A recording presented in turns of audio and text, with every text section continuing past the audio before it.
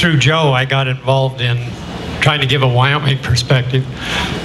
And actually, you know, I was a freshman in the University of Wyoming, '64, in Crane Hall in the spring, in January or February '64, when the Beatles were on. Ed Sullivan. And the next month, I got the first Beatles album for my birthday. And right about that time, this is the Branding Iron, February 21st, 1964. Apparently at that time they had an annual tour of UW students that were talented that would go around the state. This guy on the left, his name's Steve Carlson. He was from Cheyenne. He was a good musician and everything. He eventually became the top sidekick to Dick Clark in later years, and he played the pilot in the last episode of the Seinfeld show. But he was the MC for this Wild Days tour, '64, and did he go to UW? Yeah, he graduated from UW, I think. But you know, back, I don't know, in the '80s or something, you'd see these on the weekends or late at night. You'd see these advertisements for Dick Clark's compendium of various songs or something, and he would always be the sort of the MC of that. Anyway, one of the songs they did on this tour, according to this article, was one act will include a takeoff on the Beatles, a singing group from England which has invaded the U.S. by storm. To make the act complete, wigs have been ordered for the Wild Days act. The Beatles made their first U.S. television appearance 12 days earlier.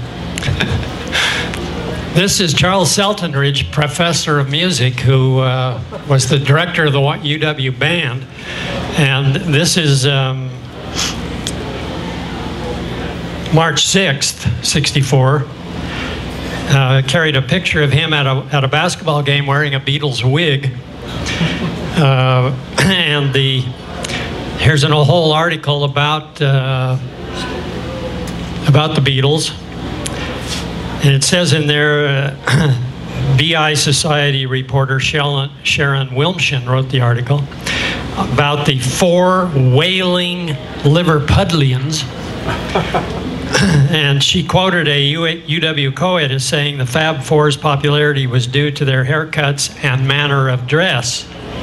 If they would have stayed in their black leather jackets, no one would have noticed them, she said. And of course, in August '64, the Beatles were in Denver, appeared at Red Rocks. They stayed at the Brown Palace. I actually went down there, standing in front of the Brown Palace with the idea that the Beatles were going to come out and recognize everybody, but of course that didn't ever happen. I don't know if any of you remember KIMN Radio 950 from Denver. And do you remember any of the DJs? Danny Davis. Danny Davis? I remember Pogo Pogue. Pogo Pogue. And they had Jay Mack, who, you know, he was constantly playing this little takeout that said, over a dry goods store in Indianapolis, or I'm going to send you back to Ottawa. I don't know, it was just crazy. But I don't know if any of you know that in 2009, WNET in New York produced a documentary entitled How the Beatles Rocked the Kremlin, and the basic theme of this is that the Beatles were responsible for ending the Cold War because you know, the Soviet Union banned all the Beatles music, and so the young people over there, they would go around and take transformers or whatever it is, amplifiers out of the phone booths, and they would use X-ray film, and they would copy these bootleg albums that came in or smuggled in so that they could hear the Beatles. And you know, even some of the leaders are quoted on the USSR leaders are quoted on this documentary as saying that that's how they learned English, listening to these Beatles. Now, this is a group of 4 African Americans who were students at UW. The one on the left is Jerry Marion. He was a very good football and baseball player for Wyoming. They formed a group. This was in '64 in March. And they had actually gone to Denver and recorded a song. I think the other 3 guys are track stars at UW.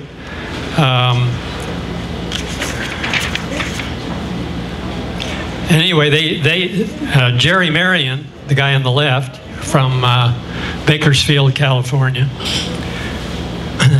he said he hoped the quartet's record would take off. Quote, "Now that the uniqueness of the Beatles has worn off, there is a place for something new."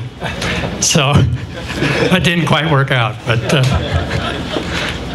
this guy, Charles Thomas, one of these guys, if you look at the track records in the east hallway of the field house, he is still, his long jump of 25 feet, 1.5 inches in 1965, still ranked 2nd in the record books. The thing in '67, I looked in the branding iron, and this afternoon I spent a couple hours up at the microfilm seeing if there was any mention of Sgt. Pepper's in the fall of '67, and there wasn't that I could find. And that's because the UW football team went undefeated in the regular season in '67 and then went to the Sugar Bowl. They had more important things to write about for. And at that time, just to give you an idea of the milieu, this is the kind of thing that was in the branding iron. This is a weekly column that tells, the branding iron only came out once a week. It tells who's lavaliered to who, who's pinned to who, who's engaged to who, and who had got married to who. That was a big news. This is during the season. I think actually I meant to put that in a different folder.